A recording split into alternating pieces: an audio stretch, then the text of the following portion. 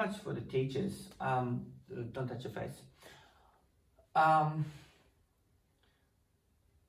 We have been teaching fraction.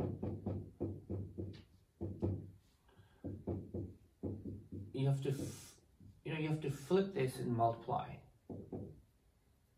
which is 2/3 here. Did you think about why?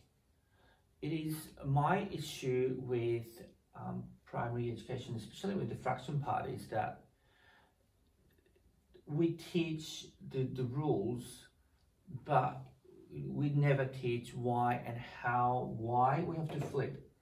And I'm sure the students will ask you, why do I have to flip it? And you don't have the answer. And possibly we have never taught why we have to flip the second fraction to change into multiplication. So I'm going to go through very quickly and how you teach that, or how you answer students' questions. I may have to leave it to you so you can upskill yourself. So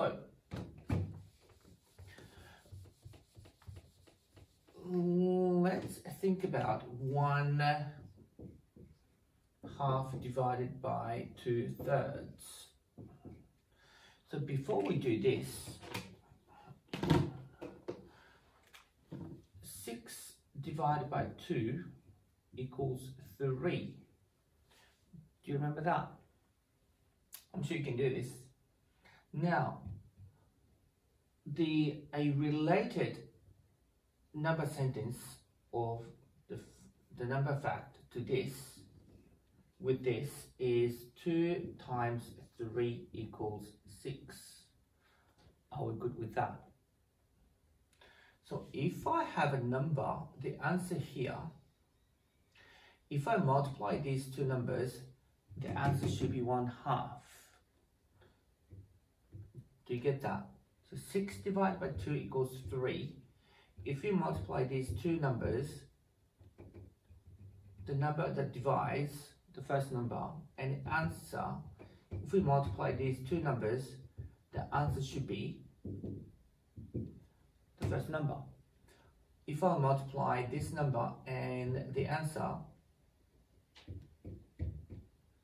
the result is going to be 1/2. So 2/3 times these two numbers is going to be 1/2. Do you agree with that? So to find this, what would this be? So let's see. Answer is 1. Now, if you multiply these two numbers, that has to be the answer. So this cannot be 1, can it? So what you can get here, instead of 1/2, let's see if we can use the equivalent fraction of 2. So 2/4. 2/4 still doesn't work because 3 times something cannot be 4. So number here needs to be a multiple of 3. So maybe 12. So let's change to 12. So that's 6/12. Right? To get 6/12, the answer could be 2 3s are 6, 3 4s are 12. So 3/4 is the answer. Right? What possibly you can do is practice with different numbers to get the question. Then the student possibly can find the pattern there. Or try another one. How about 1/4? Let's make it slightly bigger. So 3/4 divided by 1/5. So we don't know what this is, but if I multiply these two numbers, answer should be 3/4, right? The numbers we can get is, we don't know. Can I do 3? I cannot do 3 because I can do 3 times, well, this is going to be a problem. I can make this into 3, but I cannot do this, so I need to change this to a equivalent fraction. Maybe 20th. So 20th by 15. Right? Can I make 15 20ths? Yes, I can. 1 times 15 is 15. 5 times 4 is 20. So the answer is 15/4. Now, hopefully, if you keep on doing this, students may be able to find the pattern. 3 times 5 is 15. 1 times 3 is 3. 2 times 2 is 4. Does it make sense? So, 4/5 divided by 2/3. Students may be able to find the pattern there.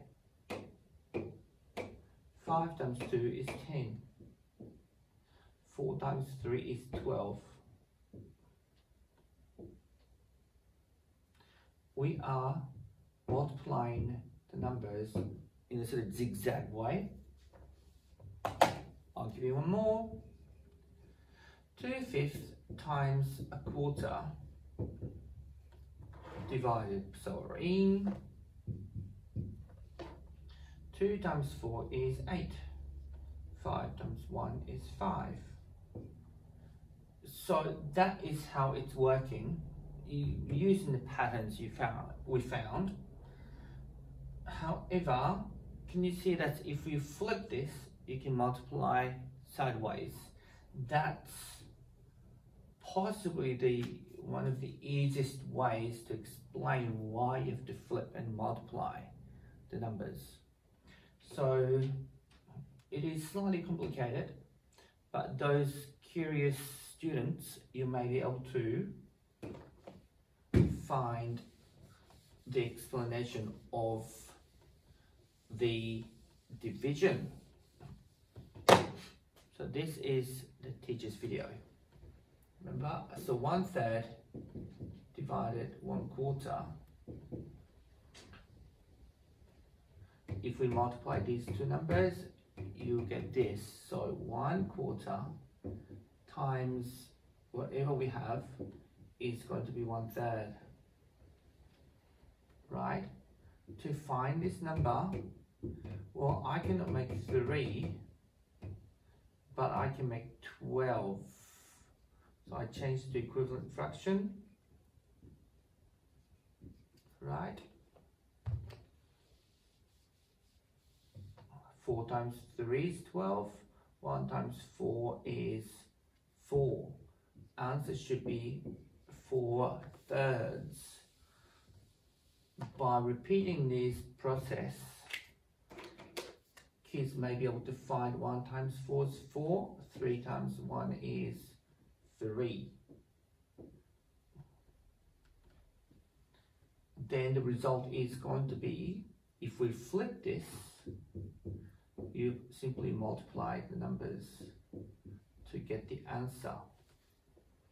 So it's not the easy way to find why we have to change division into multiplication. However, I guess it's not really for every student in your class, but those curious people, those mathematically curious individuals may be satisfied with this and finding patterns, making the solution, coming up with conjecture. That this may be a great practice for them. So good luck.